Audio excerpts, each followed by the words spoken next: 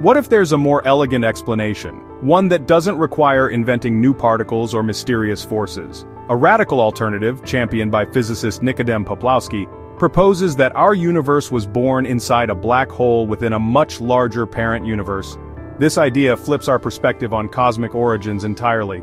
Instead of a singularity appearing from nothing, the theory suggests a physical process, the gravitational collapse of matter in a parent universe.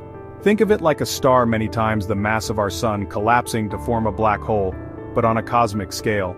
In this model, what we perceive as the Big Bang was actually the moment our universe formed inside that parent black hole. This framework elegantly resolves the issue of what came before the Big Bang, as the parent universe provides a clear preceding state.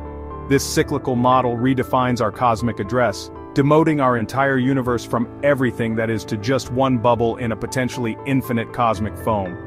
It also provides a physical source for the energy and matter in our universe, sourcing it directly from a pre-existing parent cosmos. In essence, the matter that makes up you, me, and the stars didn't appear from nothing, but was recycled from a previous cosmic iteration.